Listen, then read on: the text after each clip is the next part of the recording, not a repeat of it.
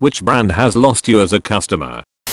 Victoria's Secret. In my 20s everything I owned was from Versus. Over time I realized the quality was declining and the prices were absurd. I would have reactions to whatever they treated the fabric with, and that was the last straw. I stopped buying from them. I have yoga pants in my closet nearly 10 years old from VS that are barely showing wear. Meanwhile the last 3 times I've been there I've worn my things out in less than a year. The quality has declined so much more than any other brand I've owned. Funny, my wife says the same thing lately. She straight up buys from Amazon now, haha. Bank of America. Their ATM was down, so I had to go in and deposit my check. Paid all of my bills and had pretty much no money. This was during college and they hit me with a $10 service fee which overdrew my account, and then they charged me a $35 overdraft fee. So $45 I didn't have because their machine was down. The person I talked to on the phone was a complete dick and I decided to get rid of my account right then and there. He then gave me an attitude about canceling. Fuck that guy and fuck Bank of America. Boa literally handed me a fake $100, and when I asked them to replace it with a real one they called the cops on me for trying to pass a fake bill. A fake bill they literally just handed me. The cops reviewed the footage and informed the teller and manager that they were at fault. The bank manager refused to acknowledge their mistake or apologize, so I closed my account. They had the nerve to try and retain me afterwards. Fuck Boa. Well, what can we do to keep your business with us today? Keeping legitimate legal tender would be a nice start. Expedia. God help you if they ever make a mistake on your booking. Their entire customer service infrastructure is designed to stonewall and frustrate you until you give up, even when the problem is clearly their fault. Oh gosh, yes. We had so many bookings with Expedia that weren't actually booked, and you only know once you're there. That one time I pushed them and they did an upgrade for messing up, but seriously I'd much rather have my vacations go smoothly than get an upgrade.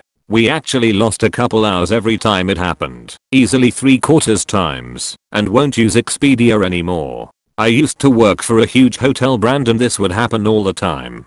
People would come to check in and there would be no reservation. It would take at least 20 minutes to sort out, and the lines would be all held up BC of it. On nights where we were oversold, we would have to send those reservations to other hotels BC we didn't have any space. I felt so bad for them. That happened to hella people on the night of a Taylor Swift concert, and I got cursed out by so many Karens. I only booked direct as a result. American Airlines. The explanation has been delayed for tomorrow or next year. IDK or fucking care. Doug Parker has been the worst thing to ever happen to AA. I live in Dallas, and I'm executive platinum with them, and still get treated like shit. They keep retrofitting their aircraft to add more seats and less room and still have the nerve to tell us consumers that it's what we want. Their metrics are the worst in the industry.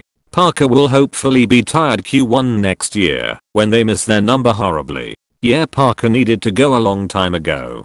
My bet is he gets fired by Thanksgiving if the ramp and mechanic contracts aren't finished. Jiffy Lube dudes punctured my oil filter when they changed it, eventually ran out of oil like 2 weeks later, and made me drag their ass through claims court to pay for repair. Edit. Impromptu fuck Jiffy Lube thread. Edit 2. Man, this company sucks. Edit 3. Never mentioning Jiffy Lube on Reddit again. I struck a nerve. They did an oil change on my friend's car, but didn't put new oil in her car. This happened to a friend of mine too. Burned out her engine and had to have the whole thing rebuilt. Jiffy Lube offered her a coupon for 15% off her next oil changes compensation. Fuck Jiffy Lube. Shoulder sued. The same thing happened to my grandfather's Mercedes when he took it into the dealership for an oil change. Progressive. A lawnmower hit my parked car during work last year, and it was terrible dealing with Progressive. The claims agent I got stopped communicating with me after a certain point, and I ended up having to hound the lawn mowing company's owner to pay for my car's repairs. Oh fuck yes. I was a delivery driver for a few months when I was younger and had delivery driver insurance with them. After a few months I quit and cancelled my insurance, but they just kept charging me for it. When I noticed this I called them and they said okay, we'll send you a check in the mail for the amount owed. I get the check cash it and go about my business. A few days later the bank says, hey, your check bounced. I call Progressive and their answer is, we sent that by mistake and we never said we'd pay you anyway. I answered then, why the hell did you send it to me? It was a mistake. Do you have a record of us saying we'd send it? I answered no, and there was a long cat and mouse conversation where it came down to, we are not comping you. I cancelled in that exact conversation. In most states writing a bad check is a crime. They probably claimed they wrote it in error and cancelled payment on it. That's not a crime as long as you didn't stop payment because of insufficient funds. It's just super shady. Bank of America. Finally quit them after being nickel and dimed continuous $12 to $35 fees for 20 years. Much happier with a financial institute that is both cheaper for me and ethically less shitty. Man, they were the worst. I distinctly remember in college getting massive overdraft fees despite not ever dipping into the red. Noticed that it always happened on or right after payday. Sat down with one of their reps and asked them to step me through the issue. I was religious about balancing my checkbook. Conversation went like this. Rep, oh, well you see you had $5 in your account on 9/14. Your paycheck for $250 came in on 9/15 and later that day you spent $30 on beer.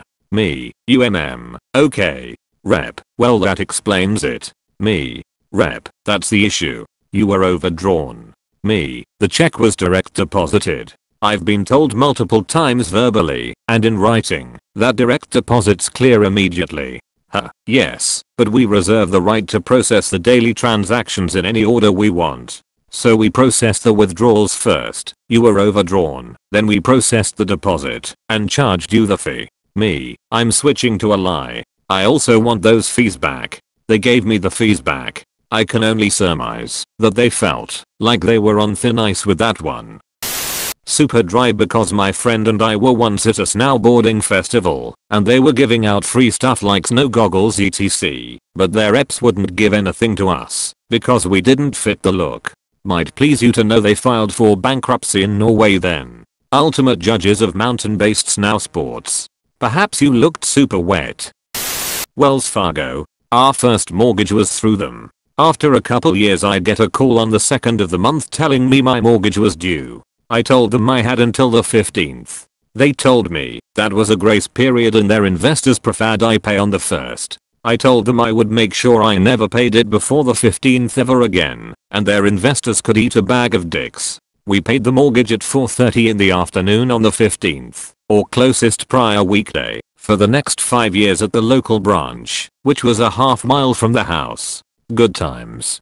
I dropped them after the whole thing where they got caught signing members up for services they didn't want, directed by their higher ups, and then fired a bunch of low-level tellers and bankers to compensate. Fuck that bank. USAA forever. I pulled my family's checking, part of our savings, and one of our auto loans. I'm sure they don't care, but I feel better about the situation.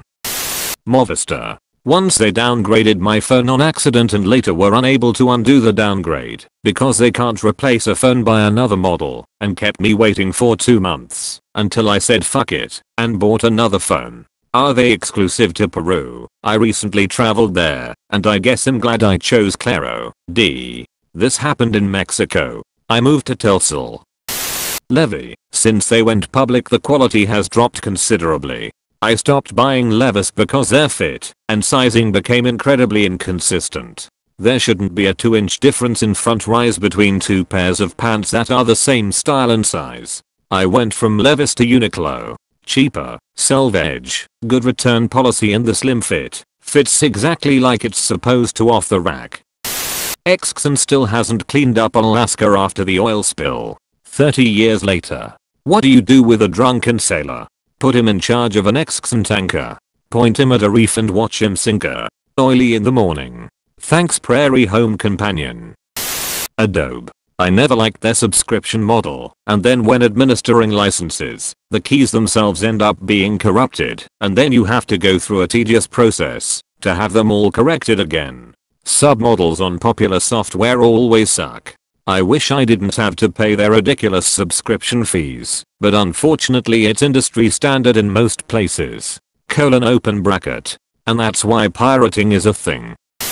I will never buy Campbell's chunky soup ever again. When that brand was started I was hooked. I loved everything they made. They had this one that had like small little burger patties in it, fucking delicious. I ate at least one can a week. It was my go-to lunch as an unattached young adult male. Then they changed the recipe. Their meat turned to shit. Every soup had a layer of grease on it. It was disgusting. I stopped buying their product and sent them an email about how they lost a lifelong customer. In their response back to me they apologized and gave me a gift to make up for it, a coupon to save 50 cents on a can of Campbell's soup.